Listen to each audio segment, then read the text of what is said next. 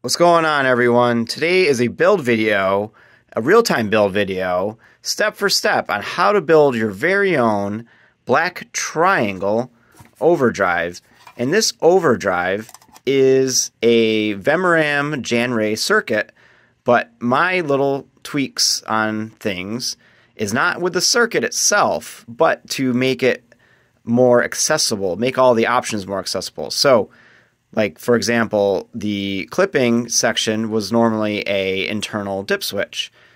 The saturation required a tiny screwdriver, and I didn't like those two things. So I externalized them and made it super simple for anyone to find the tone that they're looking for. Coincidentally, this is actually my favorite overdrive. Don't tell any of my other pedals, but this was my favorite overdrive, and I am so incredibly proud to offer this circuit board available for anyone who wants to build one. Now, everything that you see here during my build video, such as like the PCB holder, the solder I'm using, I have a suggested soldering iron station for everyone, is in the description below, so if you get lost. The build docs are available on my site at www.thetonegeek.com. Here is the Mauser. So I'm going to be going through this build using the Mauser bomb. You can go ahead and order from other places, of course, and substitute if you're crafty with that sort of things.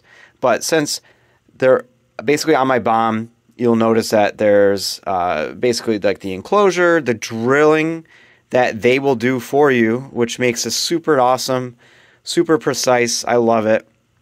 Their powder coating is top notch. In this build, I'm going to be using their black sand texture, which is real sharp. It feels great. No fingerprints on there. Very cool stuff. And it works really well with the black. I don't think it disrupts too much, which is great. The other thing is, you know, like switches and things, you can choose your own preference and style. There's black ones available on Love My Switches, which is really cool. But I think I'm going to go with the standard switches on this, the chrome ones, and these chrome stomp box, or the stomp switch. So I'm going to kind of go over everything. To start, my soldering iron, I'm using this awesome, and if they make it in smaller quantities, I bought this 1 pound, and it was like $110. But this Cordis Audio Quad Eutectic solder really sucks up and sounds great, of course. It's low temp, lowish temp. Today my iron is set at 675 degrees, and that is a little higher than I would normally use, and that's because this is a 4-layer circuit board. If you look, you do not see any traces on the back, and you do not see any traces on the top. That's because basically there's 4 layers, and all the signal routing is on the internal layers, which is kind of cool. So the top is 100% copper, the bottom is 100% copper, and if you remember anything in schooling, copper is a great heat sink. So that heat sink will make the heat transfer very efficient, which means that the solder will get colder, the soldering iron will lower the temperature pretty quickly. Where that does make a difference, and I'll kind of go over this, is the grounds. You kind of hold the solder there a little bit longer, soldering iron a little bit longer than you normally would on the non-ground connections. So with that out of the way, let's get going on this build. My management is reminding me to tell you that this is a great first-time build for someone. It's not too complicated. The parts are not very expensive, so that is that. What I like to do, starting off, and if I can find one, is I like to start off with things that are low to the bottom of that circuit board. So you see these diodes are going to be low, like physically low, and resistors, not really the capacitors because they kind of stand up. So today I'm starting off with some 1N4148s. There's 5 of them, and there's also this other diode, the 1N5157. Now I'm just going to kind of pop these off to the side here, behind here. And the difference is you can use the 5157, and I'll tell you this is a kind of a tweak. Up here in D1, I labeled it D1 because the original Vemuram Jan Ray, if you're going for original, uses the 4148 here, and the 5748. Shoot, what the heck is it? But anyway, the other one, let's see if I can find it quick. Yeah, 5817. This has a lower forward voltage, and what that's going to do, this is basically a reverse polarity protection diode. That lower forward voltage is going to give the chip a little bit more headroom over here, and it's not going to be 100%, I guess in theory, like the original Jan Ray. It's going to give you a slight, I mean, like, I don't know, 0.3 volts difference in overhead or headroom, sorry. So, you know what? I'm going to go a little crazy. Let's like Bob Ross. Let's get a little silly with it. When he does his paintings. That's what I'm going to start with here. Going to give this thing a little extra headroom. Again, that only is really seen or heard, if you even hear anything at all, when the gain and the level are maxed out. That's where you get that tiny bit more headroom, because basically you're giving the op amp a little bit more voltage before it starts to clip. So there is our first install right there. I'm going to go through and install all the other diodes, because it just seems to be easier when you install the diodes all at the same time.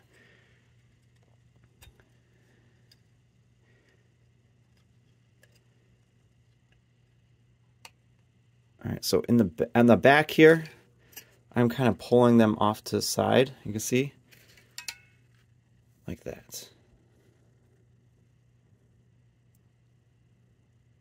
And you can fast forward on YouTube. So if at any point you're bored, or you want to skip to a certain section, definitely fast forward or watch this video at 2 times real time. Whatever your preference is. It's kind of a cool feature. Make sure the black side of these diodes are facing that little band, as they say. It is starting to become winter or fall up here, so my hands are extremely dry. I hope it's not too gross.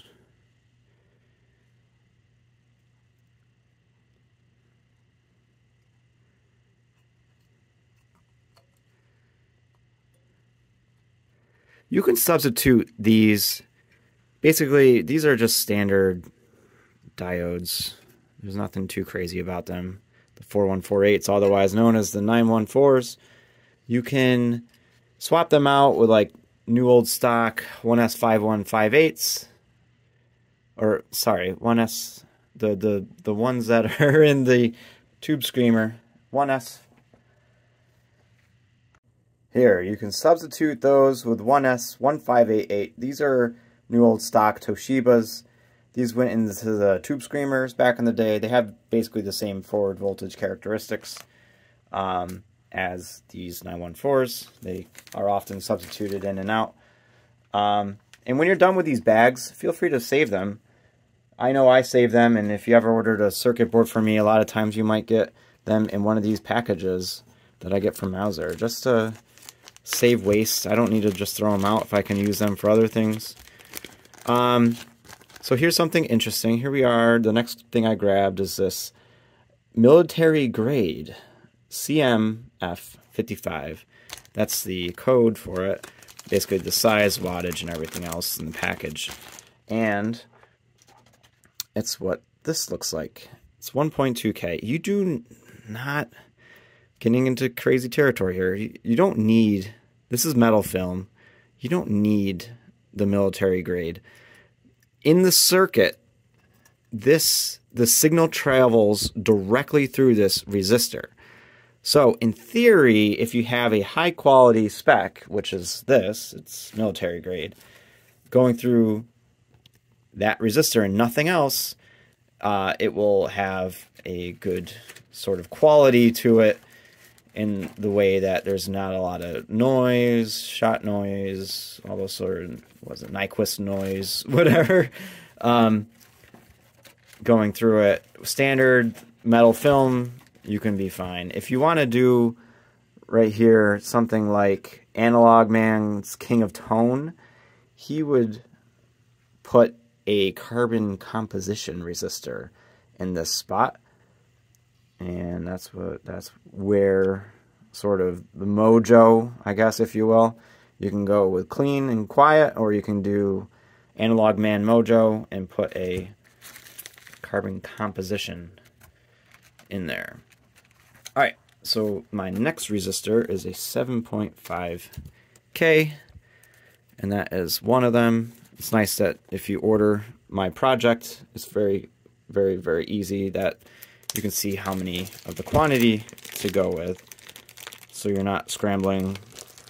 It's not that big of complicated of a circuit board, because I have other projects that are a lot more components, and you can get lost pretty easily. What I like to do, and this is just a me thing, but I've seen others implement something similar. I like to have the bands all face the same way. So if you look, there's purple, green, black. This is the resistor band, right? And on the very end is this brown. So mainly on metal film resistors, you see a brown, which means it's 1% tolerance. I like to have them all facing the right. And when they're vertically mounted, I like to have them all on the top. It just makes it for a cleaner look, in my opinion. It has zero effect on tone, but it just looks cleaner. All right, next up is 100 ohms. This is half watt. This is in the power supply section. And basically, it smooths out any sort of ripples and stuff and creates a low, low, low frequency. Like basically it prevents low frequencies in the power supply or just erroneous things from entering in the circuit, creating some noise and unpleasant things.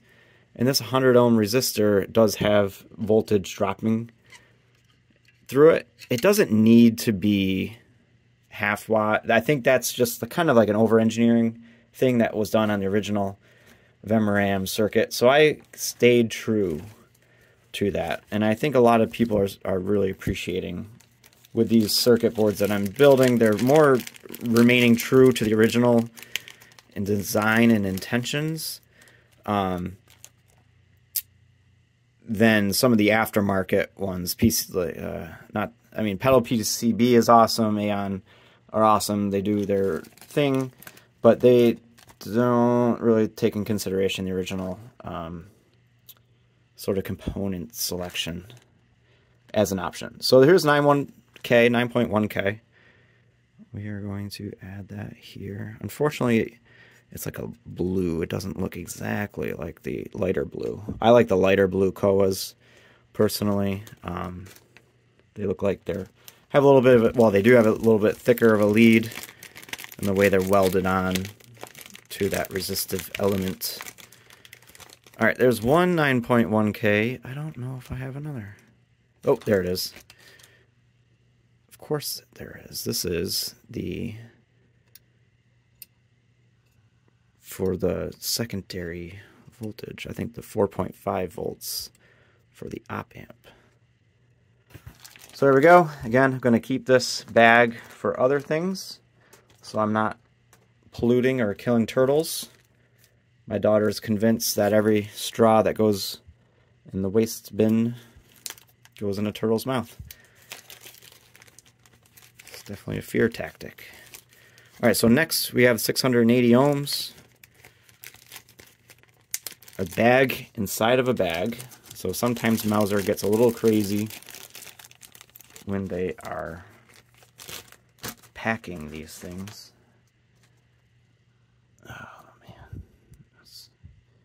Cut reel, so it means that there's little ends to them. Okay, 680, nice thick leads, very beautiful. resistors. Again, I'm just pulling them to the side. If you want to do like Boss does, Boss will pinch them inwards and then kind of cut flush. It is important to have sharp side cutters, you know, basically flush cut. And I will put my preferred ones in the description below. All right, next. What do we got? 1 meg. Now, I ordered 2 projects with my Mauser order, so there's not actually 5 needed here. I think it's just 1. So don't be confused. Pretty please.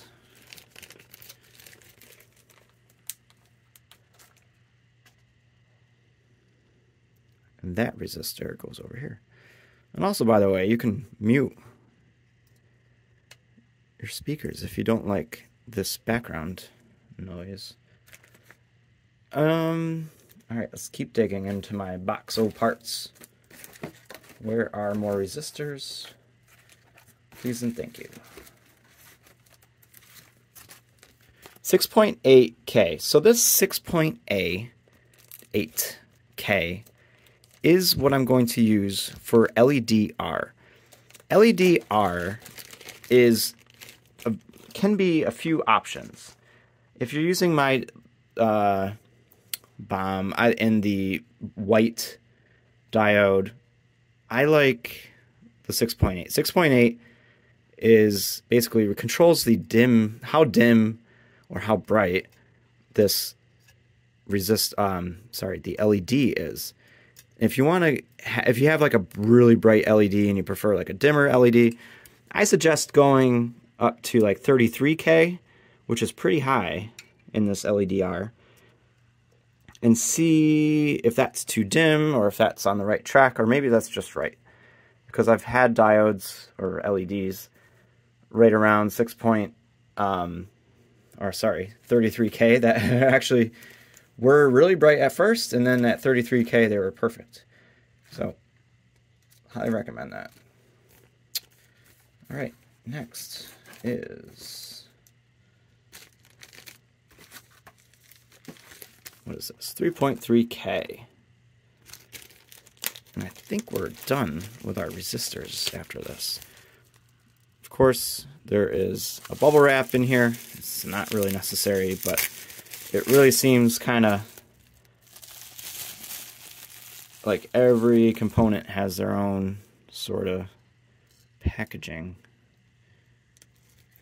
technique. I use these padded ones for my circuit boards. They're pre-populated with surface mount technology, SMT or SMD for some. So again, I'm going to put all of the color bands facing the same way. Resistors do not have polarity, meaning there's no positive and negative side to a resistor. Some jokesters on the internet will tell you that there is, and it's usually around April 1st.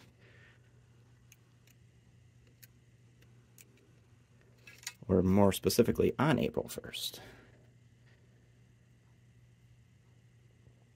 And then they'll also try to convince you that's where the mojo is, on April 1st.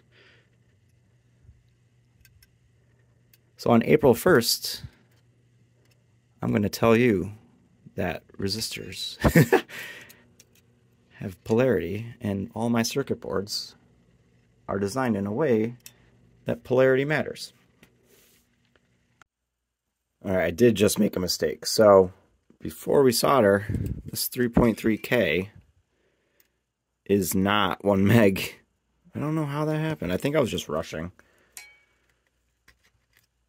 So I'm going to put that right where it belongs.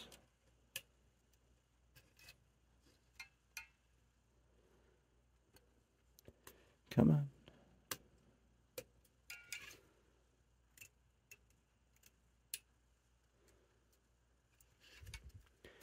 And then I found my 1 meg. Again, I have multiple things on order, so my quantity is a little different.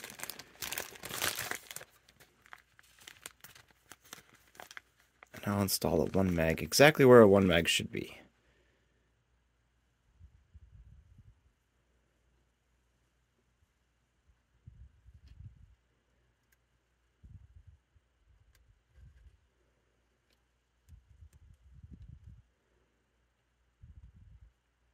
I don't know, there's something elegant about just the hue of this blue. It's not bright blue. I don't know, it just looks more elegant, I guess, compared to like this bright blue up here. It's kind of like a muted blue, kind of like a gray blue. It's very nice. All right. At this point, when I got all the resistors and just these diodes made the cut, to make sure everything's kind of secure, you don't have to go, you know, full 90 degrees or full to get straight down, because then it'll be hard to kind of clip those, and you run the risk of cutting into your circuit board. So I like to go like this kind of an angle. It's just right for holding in these leads. You can see they're all nice and flat. And I got the soldering iron going. Please excuse the mess on my bench, but normally I'm running this fume extractor. It's very cool. I'll put a link in the description.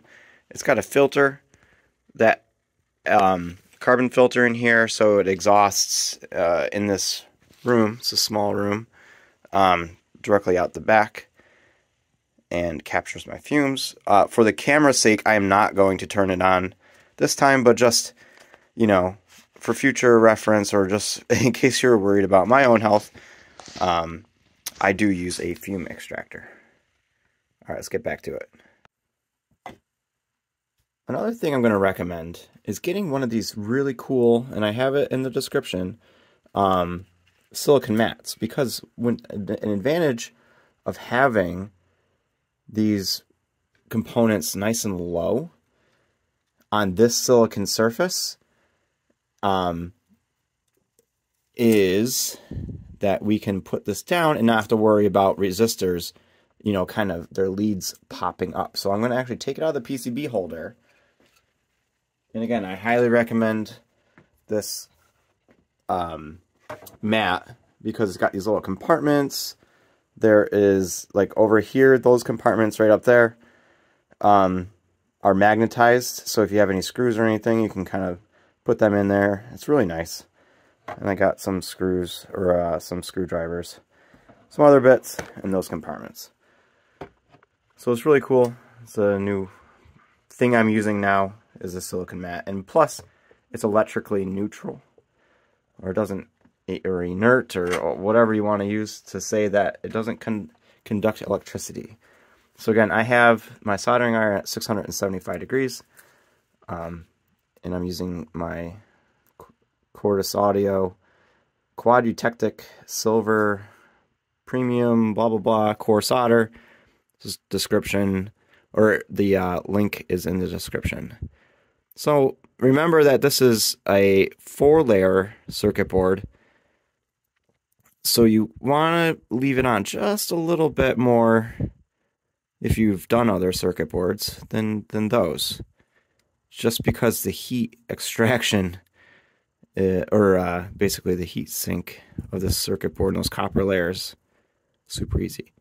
So here is a ground lug, and you can sort of tell because if you look really close at the trace, you're going to see like a little star pattern, and you want to hold that a little bit longer on that one.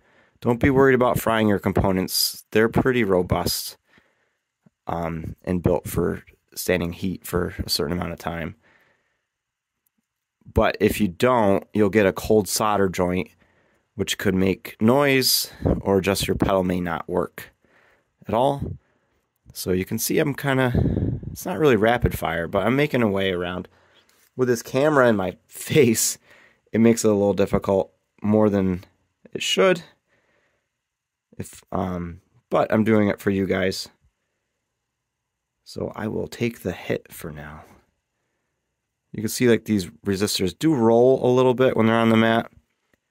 So I like to do one leg if it starts rolling like this, I'll do one row of legs. And then we can sort of get away with adjusting if we need to on the other side. So the silicone mat is the same sort of silicone that they use for like those oven mitts that you might see at Kohl's or other stores. So they definitely can withstand the heat that's being transferred to the resistor.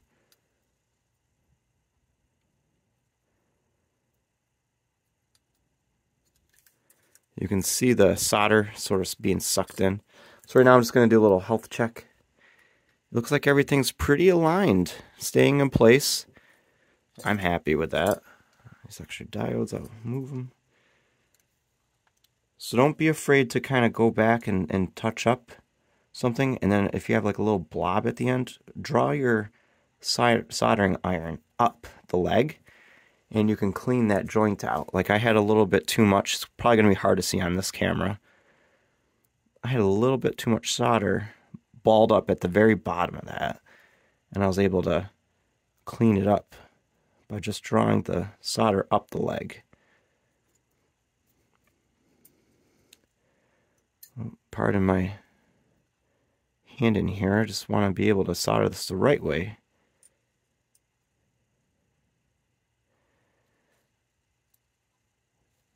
So now, if there's any leads in the way for the next row, I'm going to kind of carefully, let's do one more inspection. So every single one side of the legs, there's one that's a little bit out of alignment, but I'll let it pass. You can see that I did a good job with this one, that the solder did come through on that ground lug. I believe that's a ground on that one. Oh, yeah, but you can just give it a little bit more heat and then it will sometimes just pop right through. Or, here's another trick. You can put your soldering iron on the top and it will also draw some of that solder through. Not a lot. And then you can just kind of work your way up that leg. And now, you can see here that that solder goes directly through the hole, making a fantastic mechanical connection. And on the other side, you can see, I mean, by NASA standards and aerospace standards, that's too much solder that comes through. But for me, I like to see a little bit of solder coming up through to make that mechanical connection just like that.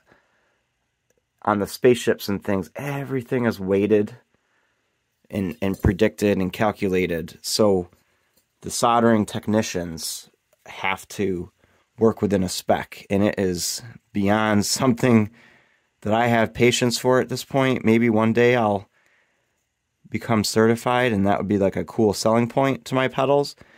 But also, I don't really know if it's good for how much time consumed or time consuming it would be for every single microscopic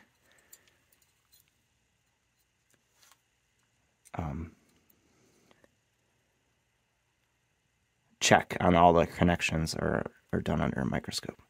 Sorry, I'm just concentrating here and trying to be entertaining at the same time. It is the next day when I started this video, so it's not the same day. And we had a little fun last night, so I'm a little slow. I apologize. But it looks like we got all the connections here. So next up, I'm just going to clean my soldering tip. I like to use these brass tip cleaners. Main reason is it doesn't lower the heat like if you were to use a paper towel that's wet, which does work, and how I done it for years before this. It just lowers your temperature of your soldering iron, and that's not good. So I have a bin below me that I throw these leads in, but since I'm trying to do this all on camera relatively quickly, I'm just pushing it to the side for now. I'm clipping pretty low, like almost as flush as I can to the board, but not obsessing over getting it as low as possible. You see here, like some of the leads go up on the where the pot is going to lay, so you definitely make sure you get the dust covers with your pot because the back of your pot could touch and short out these two leads. So that's why they make those little dust covers, in addition to being, you know, sealed for the dust. You can get away when you see like a sequence of resistors or stuff. Oh, I forgot a solder joint here. With doing multiple at a time. That's fine. And you can obviously rip through these a lot quicker. I go at, like, basically everything I do is at a relatively moderate pace, so some people can just rip and cut these things. I'm not that type. I like to take my time. Not in a rush. Ooh, I think I forgot another solder joint there, which is fine. I can cut it at this point, as long as I come back. The advantage of cutting it like that, I guess, is that there's less heat transfer to the leg. There we go. And then the solder just kind of flows a little faster. Okay, I'm going to put this back in the circuit board. If you have any legs, well, we'll use the capacitors, actually. But if what we're looking for is a nice straight leg that's going to be used later for our ground. So something a little long, but I think I'm just going to wait until we get to the silver mica. Those are the best. Because see how nice and thick they are? Alright, so now I got this 22 picofarad, and I am going to warn you right now, so keep that soldering iron near you. We are going to do this capacitor on its own, because the leads are pretty thin. I mean, not like in a bad way, but you're going to see in a second, we got some trickery. So if you do have one of these PCB holders, I highly recommend that you keep using it, and if you don't have one, I recommend that you do get it.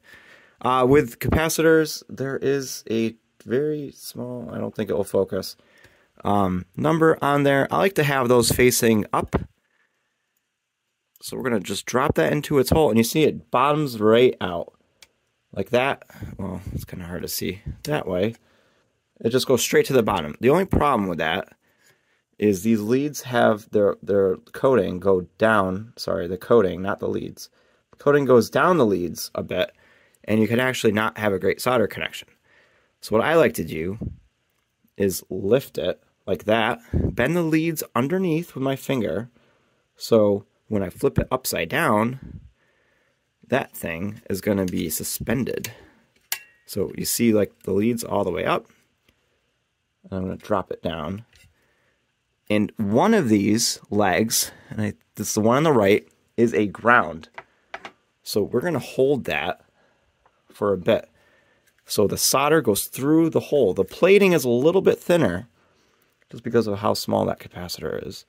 And this capacitor, by the way, if you use my Mauser bomb, see I'm holding it, heating it up, then I put the solder on. Let's check out that joint if it went all the way through the hole. No, see? It didn't even come up, which is fine, because let's see if we can hold the heat here and draw it. No, not so lucky this time. But you can see that it does take quite a bit of heat. And you know what? Don't be ashamed. Just put some solder on the other side.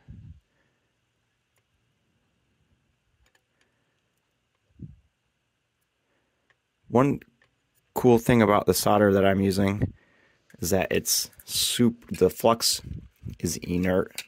Doesn't carry any sort of electrical properties. And I don't like how much extra is on there. So I'm going to clean my tip. Sounds kind of funny. And then just try to draw it off. Okay. So you might see me not clean the circuit board, and that's, you know, some of the things I have to consider when making a bunch of these is, you know, where am I spending my time? Since you buy high quality solder, and the flux is, in this one, completely electrically inert. I'm going to keep using that until someone corrects me on that usage. then I don't need to come back and clean it up with some flux cleaner. I do have flux cleaner, and I recommend it. I use this mainly for when I'm repairing something, which is not very frequent. Okay, oh, forgot the other leg. So the other leg shouldn't be as bad with holding the heat on. Or did I already do it? I must have already done it. Alright, so that 22, yep, you can see like the solder has gone through. This still has a weird little leg thing to it, so there you go. It's a lot better. And plus I can kind of just push gently out of the way of that IC socket, which that IC socket is next. This is why I try to reuse the bags. It came in this bag, which came in this bag, and then contained this bag. So 3 layers of protection for this gold-plated, by the way, IC socket. So I like to choose the best that I can choose. So one, I guess, mistake I've made so far, especially by soldering in that other one, is if I did this IC before this, so if you haven't soldered anything yet, you could take this circuit board out of your holder, and then just take this IC socket and place it directly on the ground, and you can solder and hold that IC socket in place. But since we didn't do that, I'm going to insert the socket, and then very carefully on the back, try to bend one of the pins over. So you see it's gold, which is cool. So I'm going to go opposite corner. Just be very careful here and make sure that the IC is flush on the other side.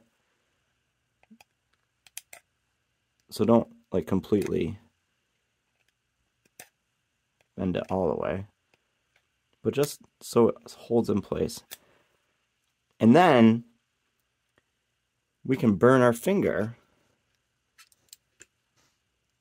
by holding it as well. But if you don't, at this point, you can see that it's being held up. You know, it's not going to fall through. If you don't want to burn your finger, then go ahead. Solder it just like this. But if you're like me and you want to get it as tight as possible down to the circuit board, maybe we can sacrifice a finger or two. So I'm holding the circuit board up with my finger, bringing that solder in. And I'm not really burning my finger, so it's not that dangerous, because I'm holding the opposite corner of that socket. So you can see that even with one leg in, it still can move up and around. Pay attention to what pin is ground. The gold helps draw that in as well. But you can see right here that this lower right hand one is ground. So I'm going to hold it there just a little bit longer than the other ones before I put that solder in. So that seems pretty good. Ah, there it goes. It drew it right down. And at this point, everything's kind of being held together, held nice and tight. So I can just kind of go down the line, reaching around my camera.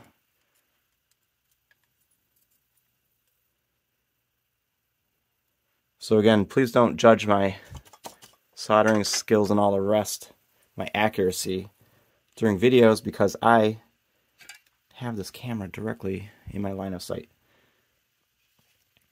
Oops, I don't need to take that off.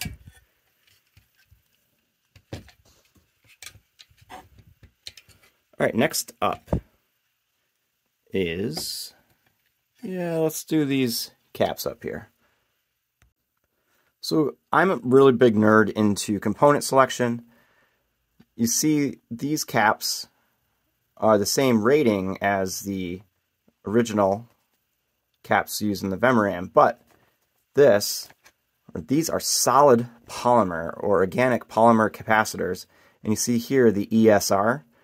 So these capacitors are super basic, like as close or nearing as close to like a perfect capacitance as possible. Low ESR is equivalent series resistance. So you want that number to be as low as possible for like a great performing capacitor. And plus, an advantage of these capacitors is that they're meant for like basically high, or to tolerate high heat environments. And if you don't use them at high heat, the spec, basically the lifetime of these capacitors at a lower temperature lasts almost, basically you're going to replace the stomp switch and a potentiometer or two in this pedal before you replace these caps. So now if you ever see or hear people online talk about, you know, doing a cap job, mainly, or recap they talk about, and you want to do the long leg into the positive hole. And that's a theme of electronics. The long leg is typically a long one. But so these capacitors are kind of newer to the scene. They've been around in computer circuit boards for a long time and used there in car electronics. And the main reason is that those electronics need to be high performing, especially in like high gigahertz range. So you need capacitors that are stable and are very predictable. Now, normally you see these sort of wet capacitors being used, or the typical CAN electrolytics. Another thing that these capacitors will be good at is basically filtering out the low frequency noise from the power supply and other things, and ripple. These are going to perform really well. I'm going to go ahead and clip them at this point. You're going to notice that I'm going to be soldering a lot more frequent than I did with the resistors. And at this point, I like to do that. I don't know why. I just like to do that at this point. All right, let me grab some of these. Actually, let's go with the silver micas next. So I didn't order from Mouser just because I have hundreds of these, obviously, on hand. But just so you know, the ones from Mouser I think are yellow. Some say that means that it's RoHS compliant. Great. All right, so what are we going to do here? I got 150 picofarad first. Go ahead and grab the 150 picofarad. I got these, and I'm going to face the number upwards. I got these from amplifiedparts.com, and I use them for my amp building stuff. So while I had one on order, or an order placed, I went ahead and bought these capacitors because they're significantly more economical there than the ones from Mouser. Silver mica is expensive. Some people have, no, that's tantalum. I like to use these capacitors on bright caps too, on tube amplifiers. But these silver micas are cool because they're also colored black.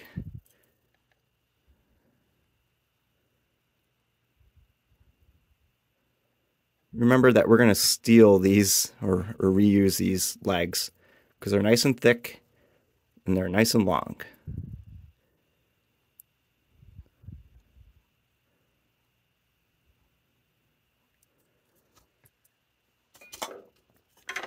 So in theory, these should be nice and vertical. Yep. I mean, try not to correct them afterwards. And if you do have to, if it's really off, go ahead and just heat up and kind of lay your soldering iron across both if you can. And then try to heat up both legs at the same time to get that aligned. But mine are pretty dang good. All right, so now we're going to go find these capacitors. But before we find those capacitors, we are going to cut the leads off and keep one to the side. I think I'm going to keep this one. Throw away the rest. You don't need that junk on your desk. Alright, so first up, there's two 1 microfarad capacitors. These are box film capacitors. I think these are the gray ones, because I wanted to keep the colors down to a minimum. So we have a bag with a bag. And now there are 2 box film capacitors in here.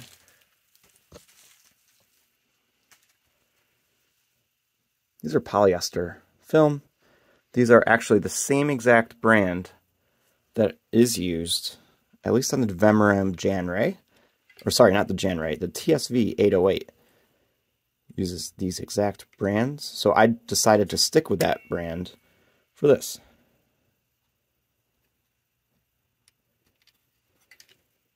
Because if I can get the original, and that's my sort of claim to this circuit board arena, if I can get the original, I'm going to go ahead and spec that out. Alright, next, see what I dig in here. Yep, the 47 nanofarad capacitor. Sticking with that theme of gray, and using the original coincidentally.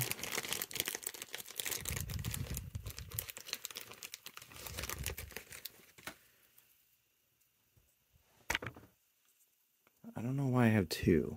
I must be for my other project. I'm just going to go ahead, have the numbering, or the ID facing up, bending the leads, kind of holding that in place. Because of the outline below it, these can be a little bit of a pain when it comes to making everything look nice and neat, because that line is meant to be followed, but it's kind of difficult. When you're soldering underneath, you know, you kind of hold that solder in place. And lastly, we have 0.039.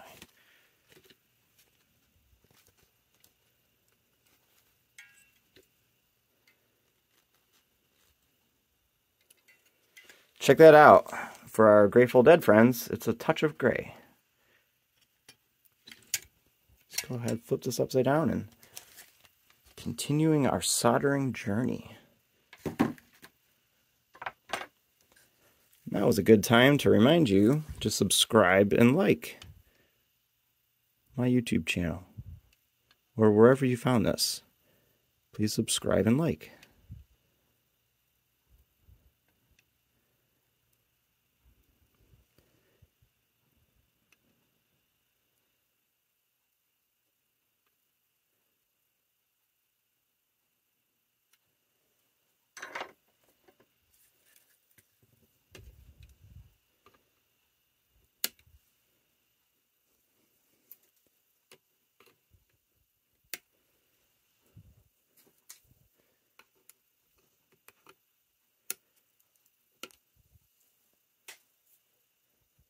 Oops, forgot.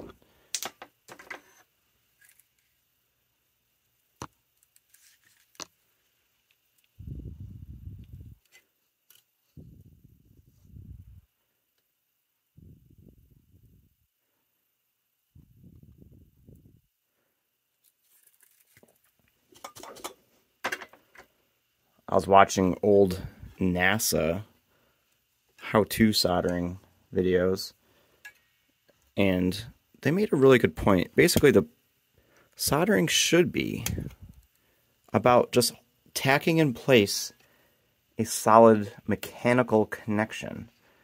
And when you start thinking about that, your standards of soldering kind of go up. Because if you have a component that you're just trying to like bridge solder so it holds in place, that's not a good joint. It should be mechanically stable before you do that sort of shenanigans.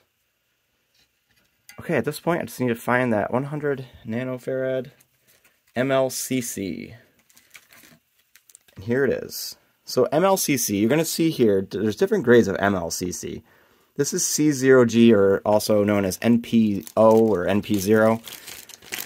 And the reason for the different grades is that this capacitor, and why I chose this capacitor, and I didn't really even care to find out what the original Vemuram one is, but if I had a choice, I chose this one. And the reason for that is it's very linear.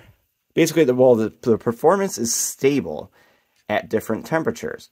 So like literally, if you go into a cheaper or a less grade capacitor and you put your finger on it like this and raise the temperature of that capacitor, the capacitor is going to change its capacitance. So where that matters, at least in pedals, it's not too bad because you're generally the pedals in room temperature range.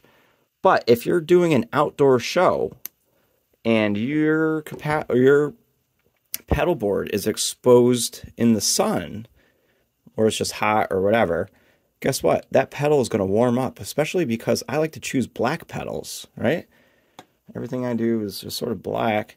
It's going to absorb that heat, and then your pedal is going to start potentially sounding a little bit different.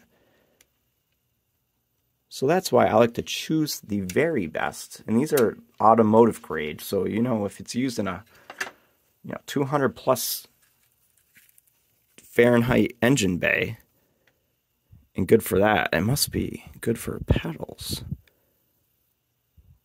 So that's an advantage of building your own pedals, is you get to spec out your own stuff, man. To sound like Bart Simpson.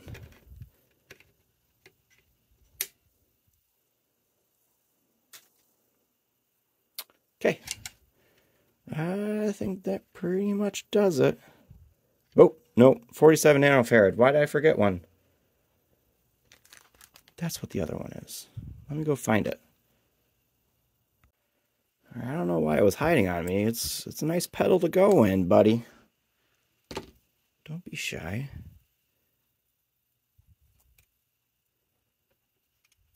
I try to make the look of this pedal look also inside as symmetrical as possible. Does it mean more mojo? Not really. But also, I balanced the looks with how long each trace is. Because the lower the amount of trace, the faster your signal. Actually, it's more about capacitance. But your signal is going to go through the circuit with a lot less resistance, I guess, overall. Because each trace has its own properties of capacitance and whatever. And you reduce that interference, I guess, by having small traces. Another advantage of these 4-layer circuit boards is the signal is inside. So you can think about these as like mini coax. Every single run, the way that I design the circuit board is a mini coax connection. So you're going to be, in theory, the lowest noise traces with a kind of waveguide-y. All right. All right. I'll snap in place. Actually, no, I'm not. Up next is wiring for up here and up here. I love, love, love these pre-stripped wires from Stompbox Parts. They're not very, like, heat friendly, but that's why you work on these skills. So I'm just going to put a few up here. We're going to not need that many. We're just going to go ahead and do this. So I'm going to start with the bottom here, and this is another advantage to having this nice silicon mat. I'm going to feed that through there. I'm going to feed one through the, so that's output, feed one through the input. And I give people the option if they want to do a coax run. That's why I have the ground there, if they want to run coax anywhere in the circuit.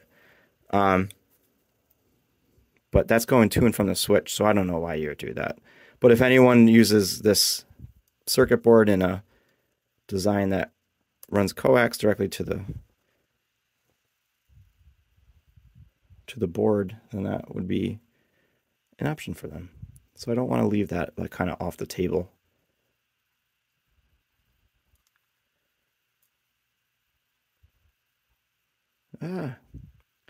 So this gets a little tricky. I'm doing it as many as I am at one point. Basically what I'm trying to do is just get the legs to come in. and this is extremely to do with a camera in front of my face. So I'm just going to go ahead and tack what I got, what works right now. So that's LED switch all the way to the far right. This is my output. This is my input.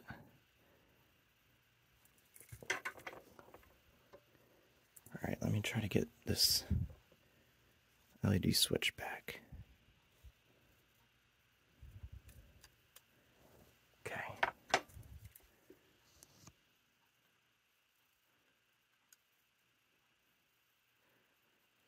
There we go. All right, next up is the ground and the power.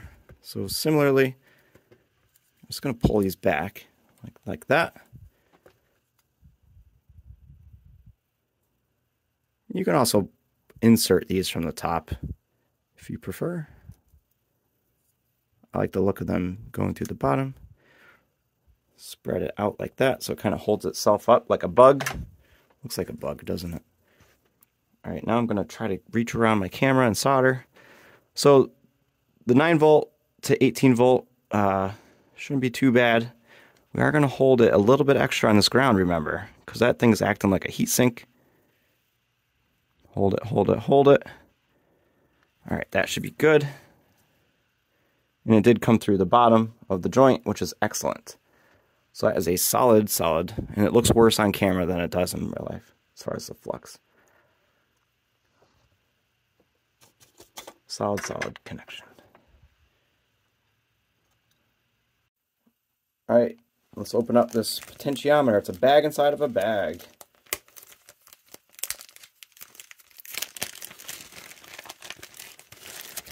All right, bag number 1 opened. Bag number 2. Let's open that. I'm gonna flip the board over, snap it in place. Just double check. Should be B10K.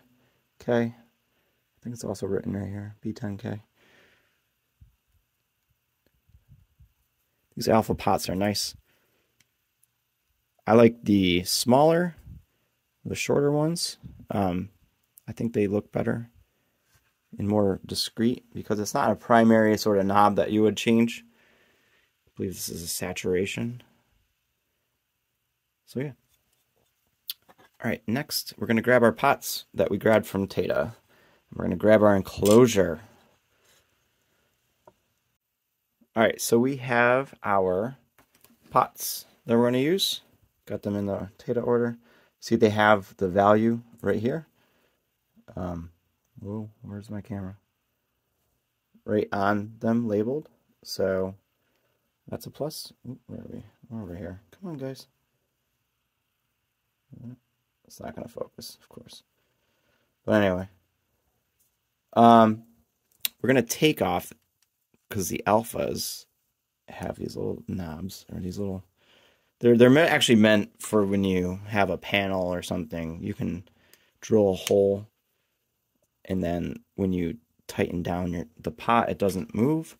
So that's what those little things are. For pedal builders, in this case, it's more of an inconvenience, but they do come off relatively easy.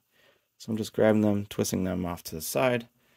Next thing you need to do is identify minimum the ones down here. So the 10K and then the 50K. And we're going to put on the dust cap.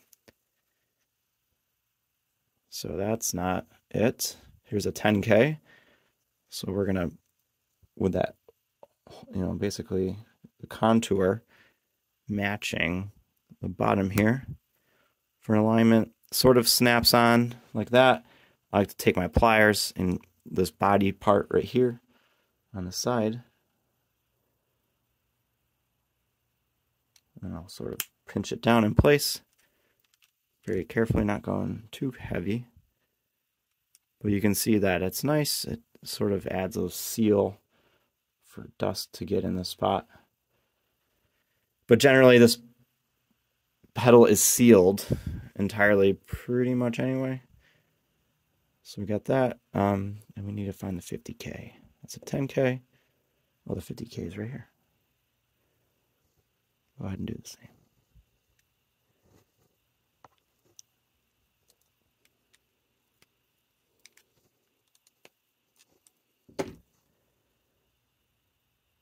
So now we're going to grab our pedal enclosure. And there's different ways to do this, but I'm going to just add the 50K for now. So I'm going to double check, always double check.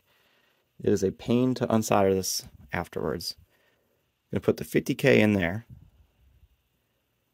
And then what is it? Oh, well, this one, duh, because it's got the thing on it. And you can see what I meant earlier about the back potentially touching. We're going to do this little dance of inserting into these holes temporarily on the top. We're going to do our best to just align with the body here. And very carefully, well, not actually very carefully, you're fine. I'm just going to solder the center leg for now.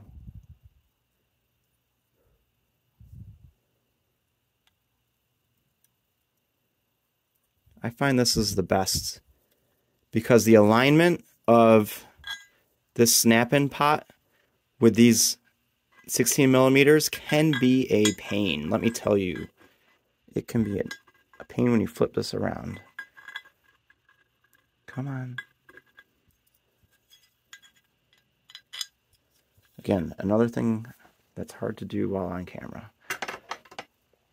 All right, so now I'm going to grab the other two pots. See 10K, 50K, and they match on the back because I'm ultra paranoid about that sort of stuff because it is so hard to unsolder in the end.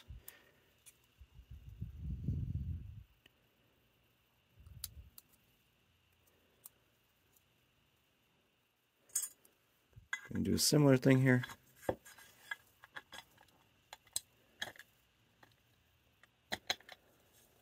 The top.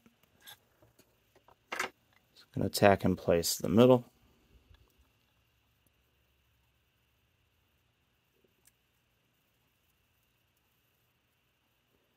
And like this one's kind of like off to the side. You can kind of notice, you can push it to be more straight.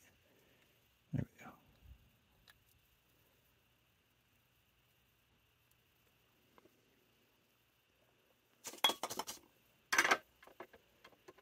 That's going to make the install a lot easier. So the last thing we got right now is the LED. So now we're good.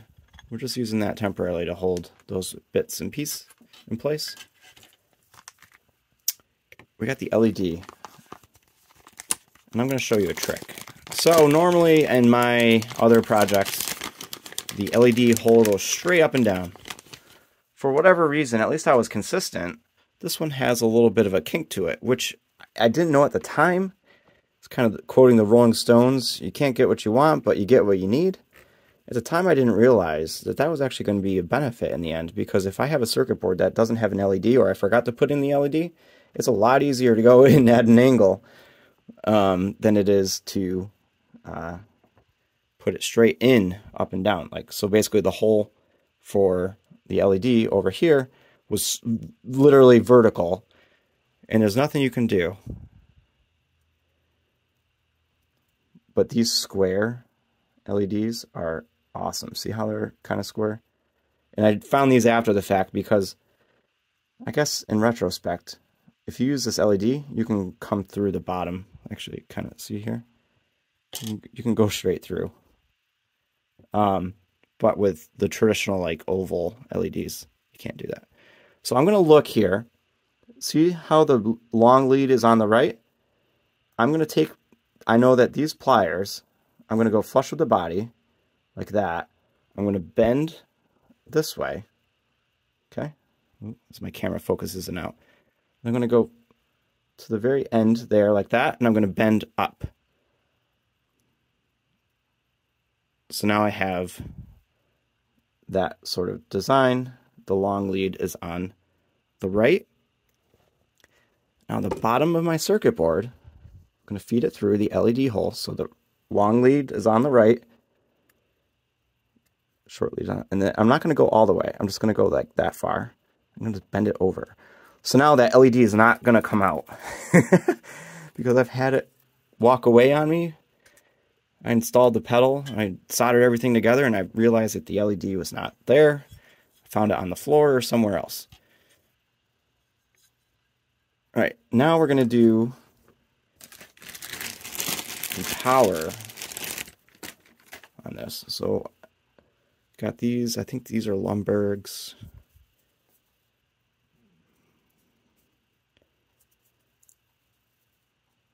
Like the plastic ones. Out of all of them so far that I've tried, these plastic ones are pretty nice. And used in many, many pedals. It's a switched power, so that means that you could use a battery internally if your pedal was designed for that sort of thing, but mine is not. The main reason why I'm using these instead of, I used to use the small, which were really nice, cables, is I started to receive, not complaints, but customers, they were, and also I read on the internet, some people were having problems with the center pin. Actually, it was holding in their power supply so well that the center pin came right out. There was an improvement made by, I believe, Lumberg themselves. They had the same sort of footprint. What am I doing here? There we go. All right, this is a, what is this size? 14 millimeter, by the way. It's the same one I used for my foot switch. Come on. Oh, there it goes. It slides right on. I'm going to kind of hold it in place. The vertical thing is facing down. And that matches my wiring diagram.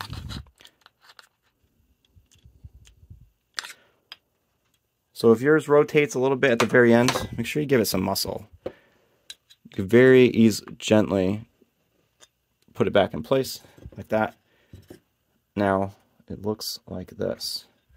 So again, we're going to have, very important here, pay attention class, this vertical bit is on the bottom, which is going to be our ground, and then at the top is going to be our power input. The middle is not used, that's your switch for batteries and stuff. Okay, let's get our input and output. Well, no, we're not doing that. We're going to grab our foot switch. These are my new favorite switches, and I can only find them from stompboxparts.com. They're very much like the kind of turquoise looking Gorva ones. I hope I pronounced that correctly. But these are from Stompbox Parts. It's like kind of their in-house brand. They've advertised that the epoxy used on the legs is higher temp than the other ones that you find in the market. Now, if you want something a little bit more of a pressure on your foot, I highly recommend the Alpha. And that is like a clunk.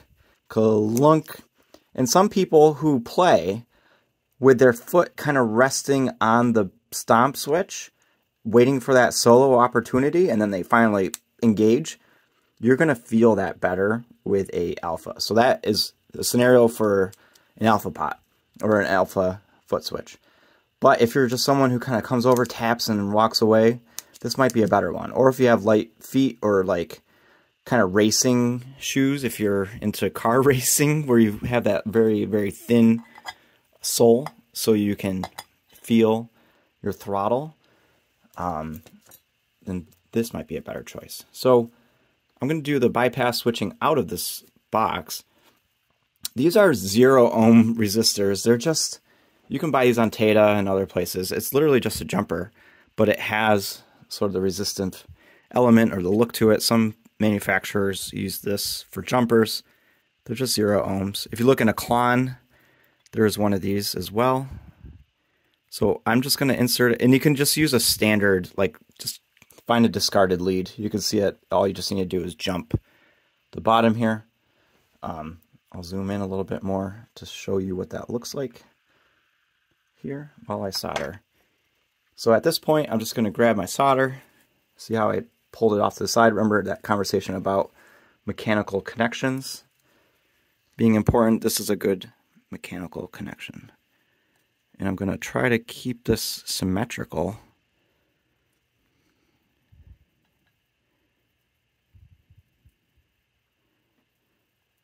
And the high heat epoxy that they chose is specifically for those manufacturers or those pedal builders who use those PCBs on here. Those are great. They make wiring a little bit easier, but they're also require, like, some people are impatient and they just solder away, and that will or could burn out the internal mechanics of this thing by heating it up too much, or that epoxy that you see, that black stuff, will start melting, and that's not good. So I'm going to basically kind of cut this flush. I'm going to reuse that lead. So hold one to the side, the best, straightest one.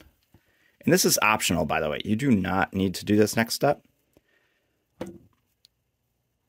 Is you could take that lead that you just cut, whatever the better looking of the two is, and feed it through. And if you're lucky, you can get it to go in that other hole up here. And you don't need to go too far, just as long as it comes on through. And don't do anything more once it does. Whoops, see, now I think I want to go in just a hair more. And if you can, and if you have like a little toothpick or a dentist tool, you see how I made a little angle there? That's perfect. Actually, I think that might be my best one ever. So we're just going to solder the back one. Do not solder the front.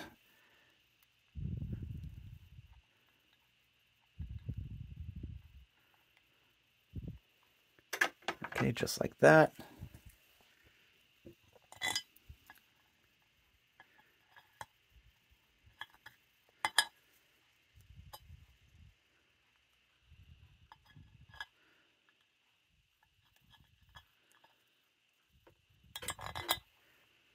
All right, just like that. That's exactly what we're going for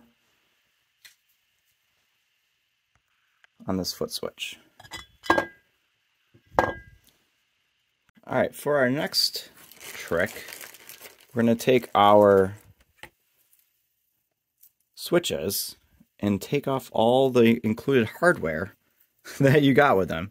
I like these switches that I got from Stomp Box Parts. They're really cool, and I'll show you what I like about them the most. And please don't buy thousands and thousands of them and make it unavailable for me to buy them. But you see at the very top here that there's this sort of like a thicker ring. I like that. And if you look at other switches, I don't know if I have one close by. Here's one. That rim is bigger. So to compare, when this pops up through, I like the one on the right more than the one on the left. I don't know why. I guess you'll see in a minute, maybe. So I'm just going to flip this over. I like to have the keyhole here facing outward, so I'm going to flip, see that keyhole? I'm going to flip it over and place it through this hole. And I like to have that one also facing the same way, so pay attention. And we're going to very carefully just take these leads, bend them upwards like that. Okay, and then the back, you can do the same or bend them down like that. So they're kind of coming up. We're going to pay attention to a few different things as we try to bring this into the board or into the enclosure. Make sure that LED is not getting bound up as it's kind of going through. It should be sort of guided to go through the hole. And because of those kinks that we made, it should be a perfect fit like that. And you see here that the switches are coming up through. And then on the back side, so hold it in place. On the back, double check that this, and it is, kind of coming through like that. And you can still twist it, okay? Now we're going to take our faceplate. There's a piece of hair on there. We're going to take our faceplate and go over the top. I'm going to zoom out a little bit. And at this point, grab a washer for one of them. I like to go in a star pattern. and then just kind of finger tight down. And if your pots came like with these nuts separately, which I think some of them do, or some of them come on, but I have these nuts. These nuts have a flat side, and then there's a kind of a rounded side. We want the rounded side to come face upwards. So like this, like that. We're just gonna sort of, just so it holds everything in place for some reason. Well, no, okay, that's finally, you don't want to cross thread. You definitely do not want to cross that thread. So just like a lug nut pattern, go opposite corners, opposite corners.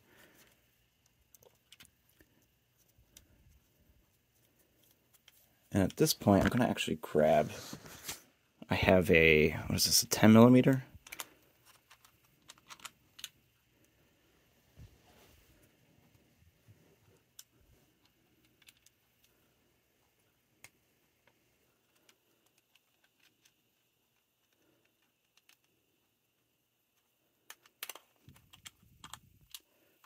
Very, very lightly draw that in, because now you want to check to make sure your saturation is spinning without too many problems, or it's not getting bound up.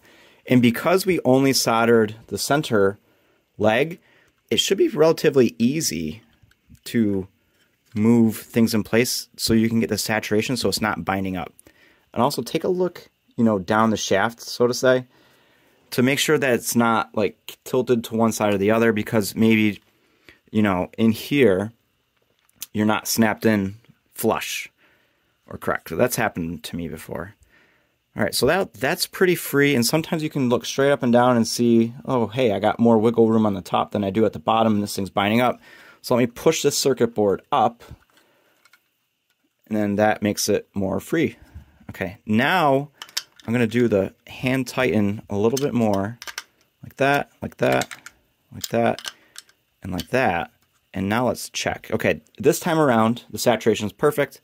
I'm happy with like the hand torque that I did here. You kind of want to make sure it's your final torque. So if you want to grab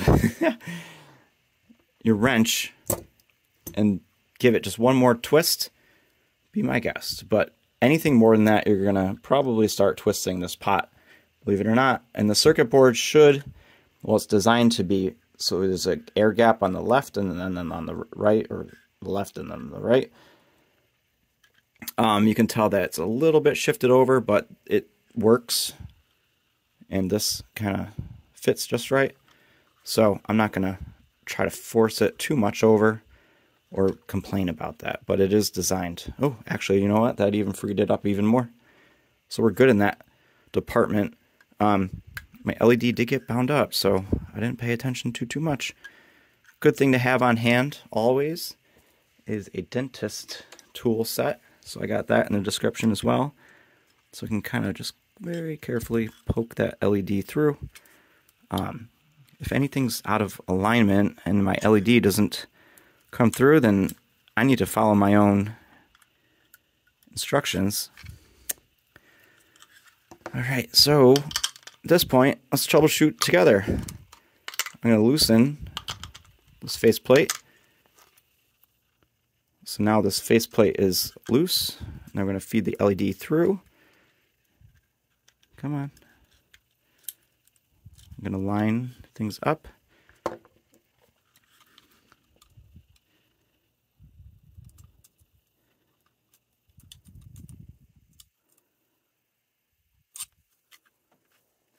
All right, quick TV magic. Of course, the second I stopped recording, I was able to poke that LED through. You can see that it should poke through a little bit. It doesn't. I like to not have it go out too far, but the good thing is that you can poke it through as high as you want for your preference. You can have it crazy high or a little high. What's great about this flat LED, besides it looking amazing, is that it has like a 120-degree angle to it. So from any angle, you're going to notice that it's on, which is great. Some LEDs are super bright within a very focused area of straight up and down, which if you walk over your pedal, you're going to get blinded, basically. And when you come off to the side, you're not going to notice as easily that the pedal is on. So again, that LED really helps align this faceplate, so you can see that's pretty symmetrical. It's actually very symmetrical. I'm going to go ahead and retighten this faceplate down, again in a star pattern. Make sure the saturation is free. It's pretty free. It looks like it needs to move over to the left a little bit, so I'm going to kind of wiggle that around. And it's definitely a lot better. Maybe up a little bit. And again, if you had all those pot legs soldered, you would not, that wouldn't budge at all. So we're going to double check again that it's flat. Should be perpendicular to this edge here, not kind of hanging up. At this point, we can go ahead, and I would normally turn on my fume extractor, but I don't have to. Well, actually, I can't run this video, so I'm going to go ahead and start soldering the rest of these legs. You're going to see a bunch of smoke.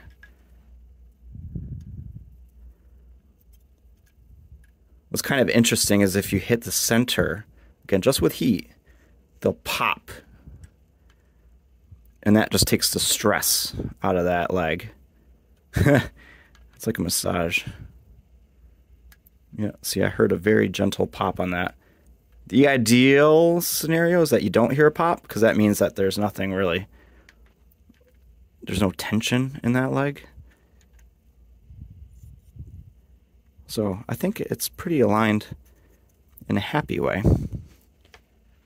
This one's going to be a little tricky with the camera in a way, but let's see what we got. So I'm going to come in straight up and down with the soldering coming in from the left. Just be very careful not to touch that tall 1 microfarad.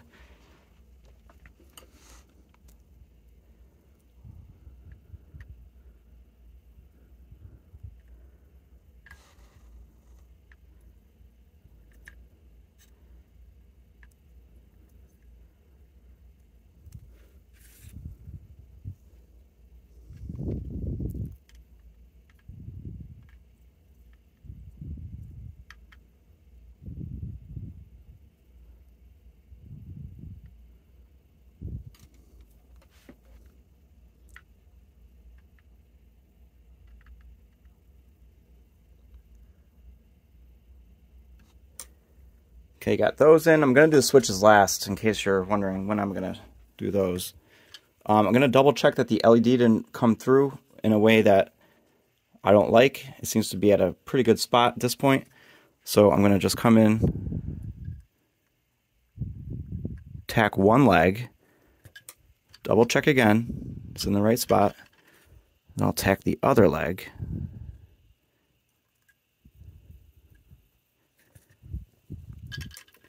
Get that in place. Then I'll take my side cutters. Go ahead and cut them.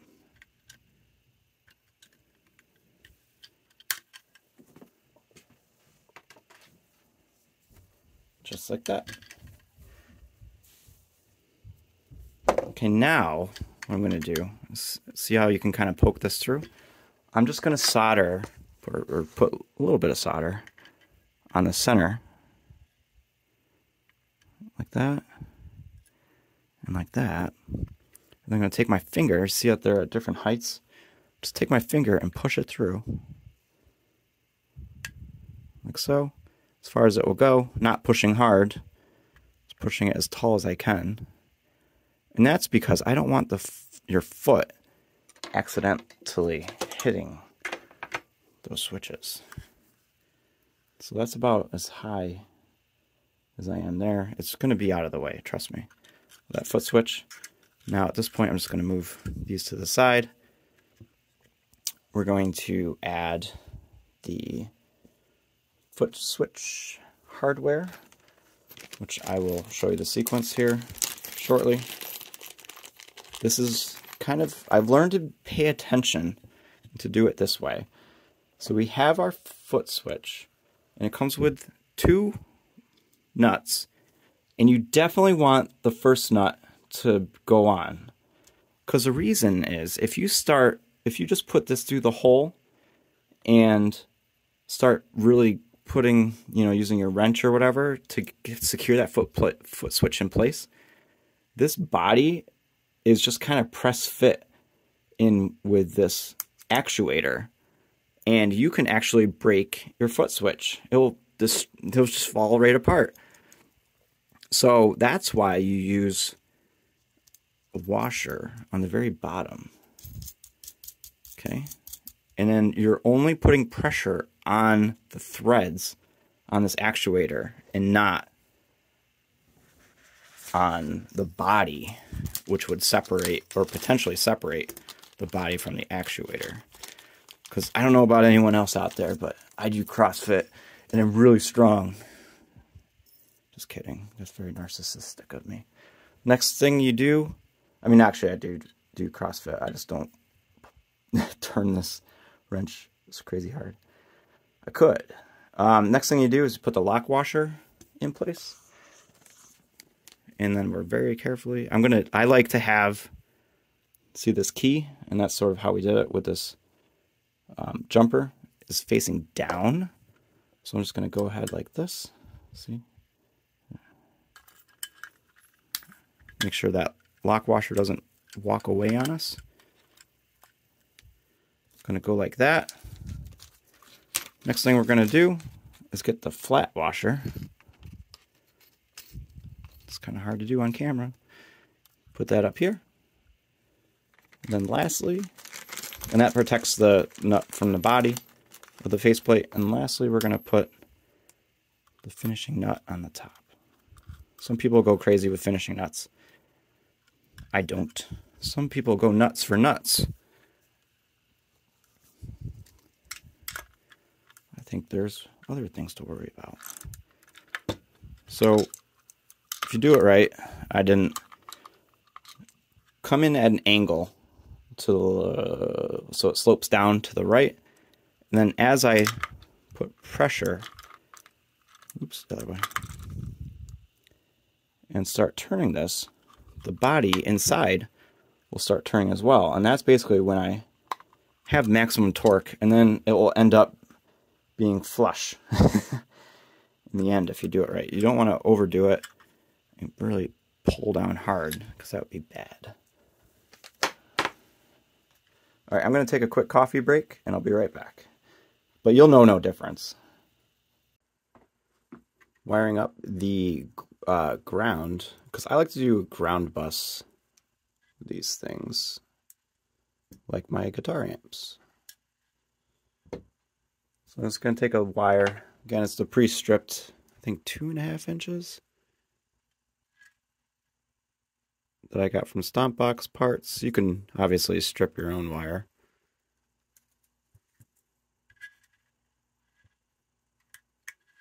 Make a nice connection in there.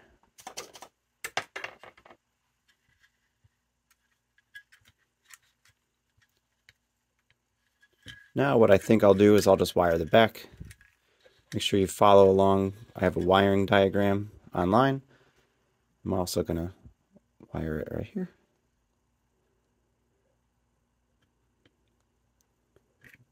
I've been starting to pinch these connections over like this. Makes a nice mechanical bond.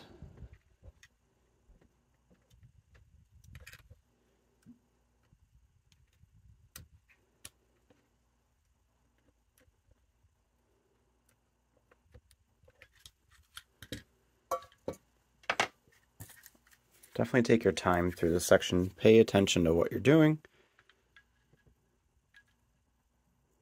because unsoldering foot switches can be a pain. So double check everything. Alright, next I'm going to grab, this is my pre-stripped again, what I'm using. It's a 6-inch wire. I'm going to give it a little angle here, like that. Same with this side. I'm going to run it down the side. I'm going to grab it with a needle nose and feed it up through the center lug.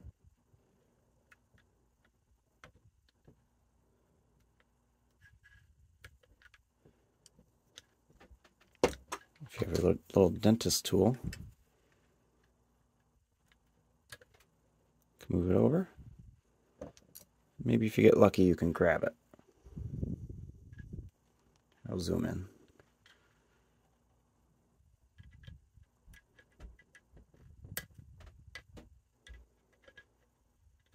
If you don't, that's fine. Just get it up and over and out of the way. Alright, next I'm going to do the same thing. Feed this down through the side. I like to go around the LED, but if you're having troubles, it doesn't really make a difference.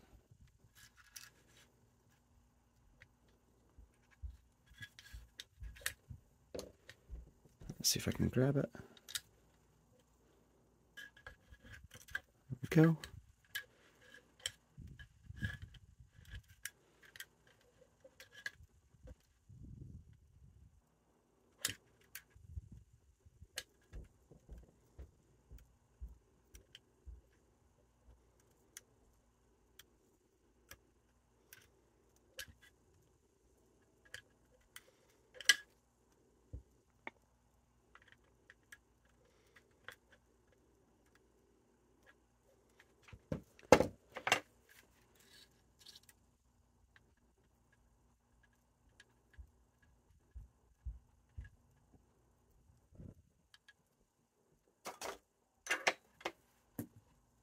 Now, if you did install this wire that goes across, you definitely need to pay attention to these two LED wires. If you did not install the jumper, and this jumper just grounds the input to the circuit when in bypass mode. So some people say that it lowers the noise of the circuit because it's not really active, because it's the input's grounded, so it shouldn't really be doing anything. But for this case, so instead of going kind of like one for one all the way around, we do have to crisscross. And again, this is on my wiring diagram. I'm just going to crisscross like this. Crisscross meaning that the wires aren't going like one for one over here. I can tighten these down to get out of our way.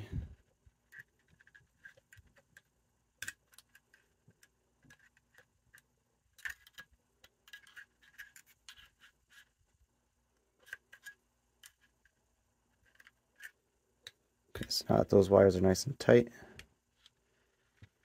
you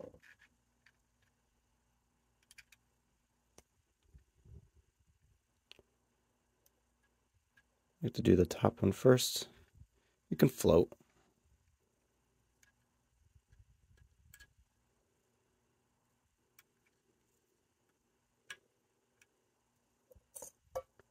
There we go.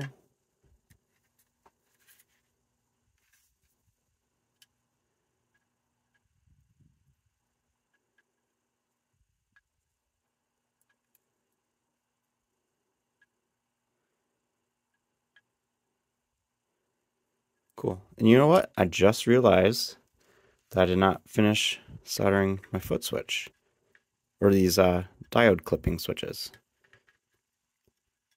This is the next day, by the way, so I might have missed out. Forgot. Again, I usually use a fume extractor, but just for the sake of you guys hearing me, I'm not using it.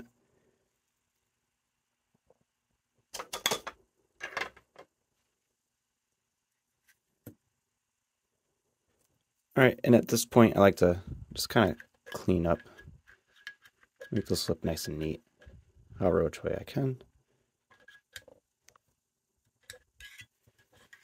It does look nice when it's all tucked in like so. Alright, now let's work on the top. I think it makes such a difference in the way that this pedal, or any pedal, feels is when you use lock washers on the input and output jacks. Not only does it hold the jack in place, but it also grounds the jack right against the body. And when I mean it holds it in place, it kind of creates like a spring sort of action. See this flat side? Have it facing the power. Okay, like that. See how I put also the lock washer first? Put it in. Take that, the flat washer from the outside.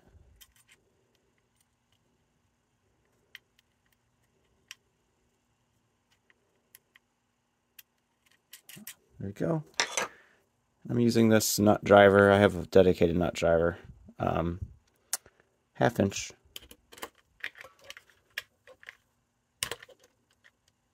Careful not to scratch the body. So it's nice and clean. And another advantage is that with this lock washer is that out here you don't have a goofy amount of threads. So one thing to pay attention to when you look at other pedal builders out there, see how much threads and how unnecessary that is. At this point I'm going to take my power and I'm going to give it a kink, like 90 degrees or so, and place it on the top jack, or top thing. Need my other coffee. Alright, so I'm going to try to hold that in place with one finger. Again, this is like 10 times harder to do with a camera in front of my face. All I'm simply trying to do, and maybe I'll just hook it here a little bit more, is to get it to hold in place.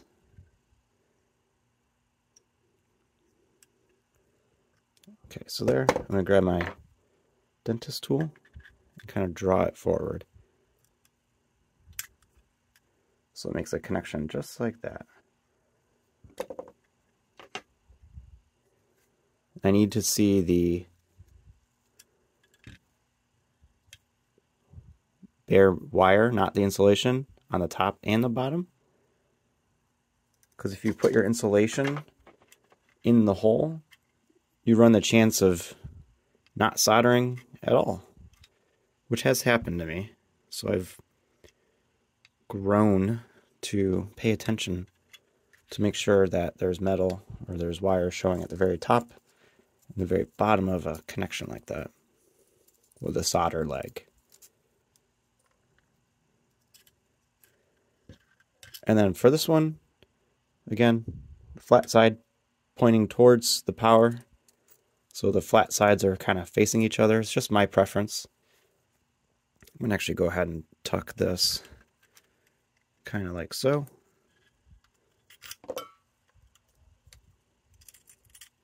Because I'll show you in a second what we're going to do with that wire that we saved earlier.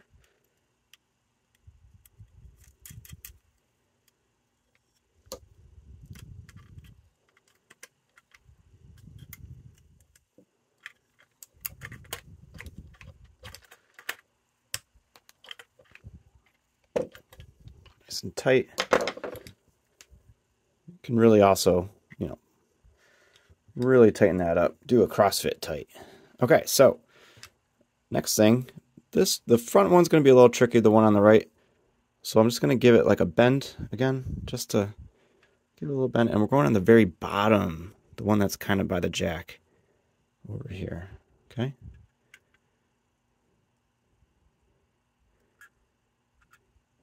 Sometimes that other leg gets in the way.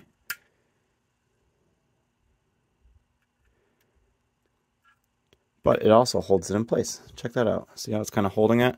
So I'm just going to go ahead and tack it at this point.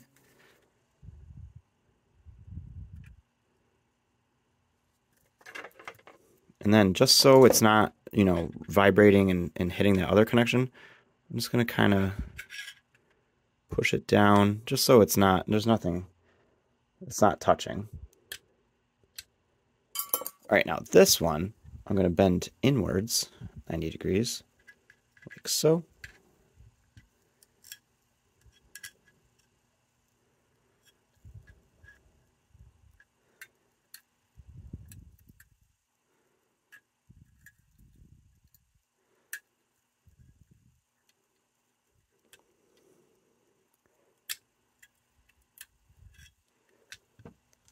Just didn't want it to come out.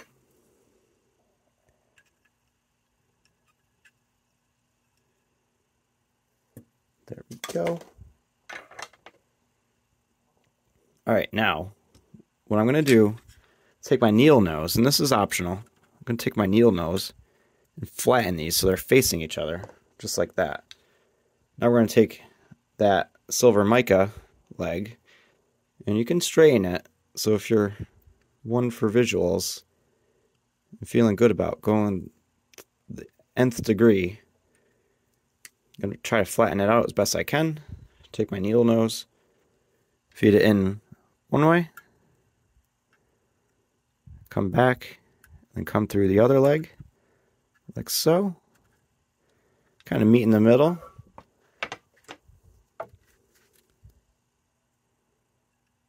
Tack this in place.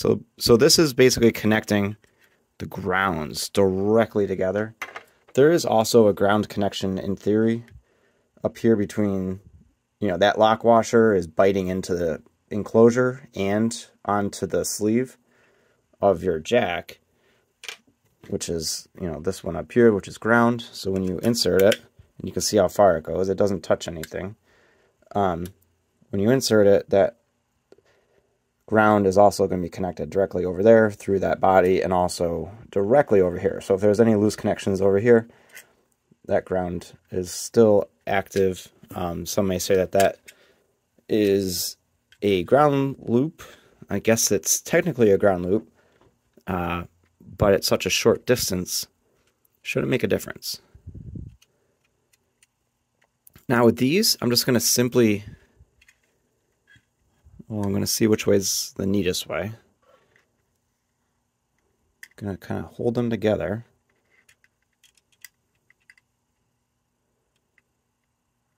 Give it a little vertical fin. Feed it underneath this bus bar and go to one corner. See, the idea behind this bus bar is minimizing the resistance between all these grounds and creating a single ground, a single point of ground. And the reason why I don't spread it out is because the closer that these are together, there's no resistance on that wire, because resistance on a ground creates noise. So if you ever are like into car audio and you're like me, just piecing stuff together without really knowing what you're doing, and grounding makes a big difference in how much noise there is on your amplifier, and you can hear your alternator and such. So I like to try to get as close as I can over here, as long as there's no too much pressure, which there usually isn't. But you can see it's all bonded directly to that ground wire. Now for the op amp, I have two choices. I think I have two choices in the bomb. JRC 4558DD, which is the higher gain or better spec version of the same op amp that's in the Tube Screamer. And also I like the 4580 op amp in this pedal. You are free to experiment. I've never had a real Jan-Ray with me before to really analyze what op amp is being used in it. But what I will say is that this particular op amp is phenomenal sounding for this type of circuit. You can go crazy and get kind of like it's the TSV 808, the Vemuram Ibanez Tube Screamer op amp, which is the OPA 2134, which is a great sounding op amp. And all I'm doing here is, by the way, the silicone mat is great. It's flat.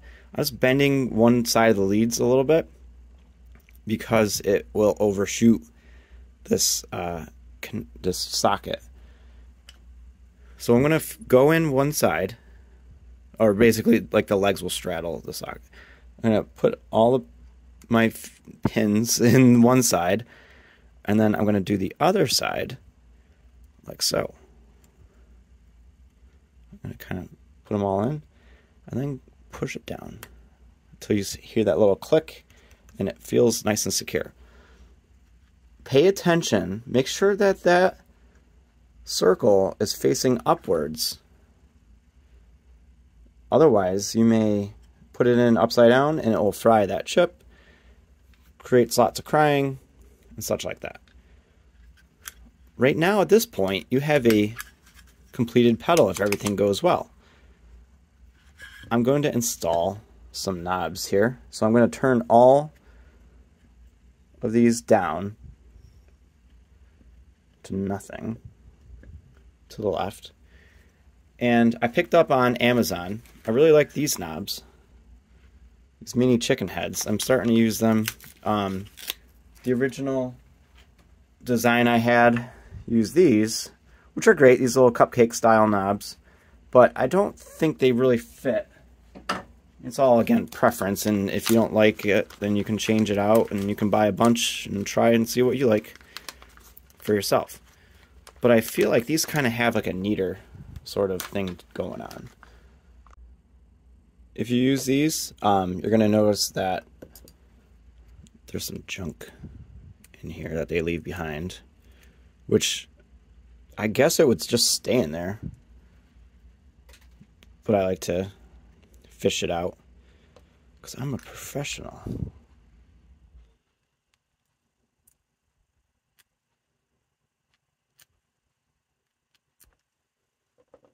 And what's kind of cool about this particular vendor is that they supply the Allen wrench. So instead of seeing like a goofy sort of gold set screw in the back, they're actually nice and black. And it requires a hex, one of these Allen wrenches. Alright, so now the next thing, because it's really tight, that set screw is already sort of drawn or set in there. I'm going to back it out without taking that set screw out because you might lose it. So as close as you can to the outside. I'm going to grab our pedal, and the alignment on this is pretty dang close to where those white marks are. But what I'm going to do instead, you can see it's really tight, is I'm just going to go a hair above, because it's not quite, I learned that I didn't do it 100% the same as this pot sort of rotation limits. Okay, so I just needed to back it out even more. So I'm going to lift it up slightly so it's not resting directly against the body, and it's about right there. So let's put the set screw, start tightening it down.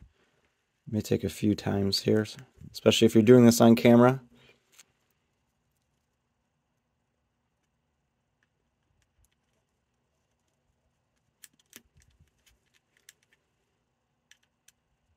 Here, I'm going to try it this way.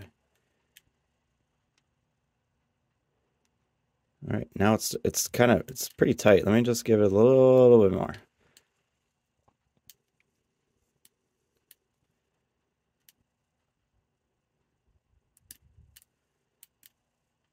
Oh, come on.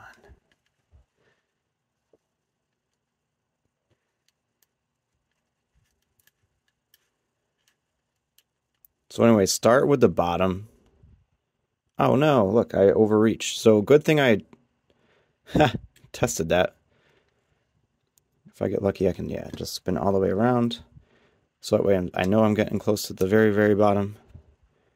Lift it up slightly, carefully, as you move it. All right, let's try this again.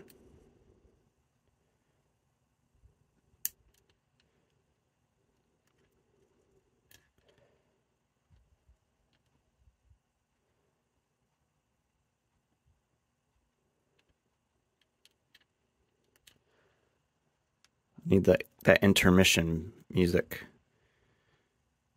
All right, finally, that way worked better. All right, see, there is the limit. No resistance against the body. It's nice and smooth all the way around. But you can see, basically, we're going directly on the outside of that dot. I'm going to go ahead and do the rest. All right, now all the knobs are in place. They're solid. There's no resistance against the body here, and I love this look. It's kind of futuristic, 50s in a way. When we do the tests, so I want to kind of go over first. Definitely, well, first, double check all your wiring according to the diagram, proven diagram, over and over. And then the next thing I want you to do is just kind of get an understanding of what we're going to experience when we plug this pedal in. It's definitely on the lower gain. It's not quite as high volume output or boost as its brother, the Vemuram TSV 808, or if you bought mine, the ATS. Maybe this is a good time for a plug. This is the brother, the ATS 808, which is a Tube Screamer derivative. This thing is definitely a little huge output. This one is a little bit more tame, but the volume is going to be a pretty good clean boost-ish. The gain, as you go up, there's going to be more grit. Now, the gain and the feel of this pedal is going to be directly influenced by these clipping switches. So if you want symmetrical clipping and like kind of a bigger feel to it, less compressed and a little bit less gain, you're going to want this section. And this is going to get a little bit into op-amp clipping at certain frequencies and gain settings. And you're going to flip it to the far right, and then you get more of a higher gain, but a more compressed, not higher gain, but more clipping, more, I guess, higher gain. But there's going to be no volume output difference. It's actually going to probably feel like it dropped a bit because you're squashing the signal. And if you want something in between, go ahead and experiment with one to the right, one to the left. Some people might hear a difference if they go the opposite direction. But you do have all the options. This normally is an internal dip switch, which is really annoying. The bass on this definitely goes up as you go. Saturation and treble are kind of similar. Lower the saturation, and you're going to hear like a little bit more top-end sizzle, which is kind of cool if you're going for like the SRV, Stevie Ray Vaughan thing. The treble is kind of like a lower frequency in there when you turn that knob, but it is extending the treble, more or less. And then I find that when you increase the treble, it sort of interacts with the volume and the gain, so you're going to have to play around. And I think that's why it's so much easier, and I like having the externalized controls, because then I increase the treble and I want to futz around with the gain, or sorry, the saturation, to find what I like, and then to grab that tiny little screwdriver, mount it in the front or wherever it is on the original generator is a pain in the butt. All right, so at this point, you don't need to have the cover on to do your test. As long as when you set this down on your pedal board or wherever your station is for testing pedals, there's nothing that's going to poke up and touch anything inside. So let's turn this on and see what we got. All right, the moment of truth. Let's see how it is. I got all my controls at noon. Do strum for true bypass. Now let's see what we got. Definitely higher gain. Let's see. Hey, sounds like we're on the right path. So, you can do a volume test. Yep, works. Gain.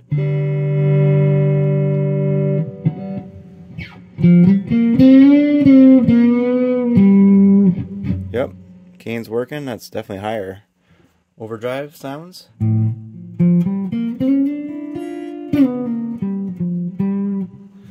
Alright, really bad playing while I'm trying to do this with a camera in front of my face. Let's see you treble. You can definitely hear that top end come in. Ooh. Spiky. Smooth. Alright, now saturation, let's turn that down. You can definitely hear the top end again.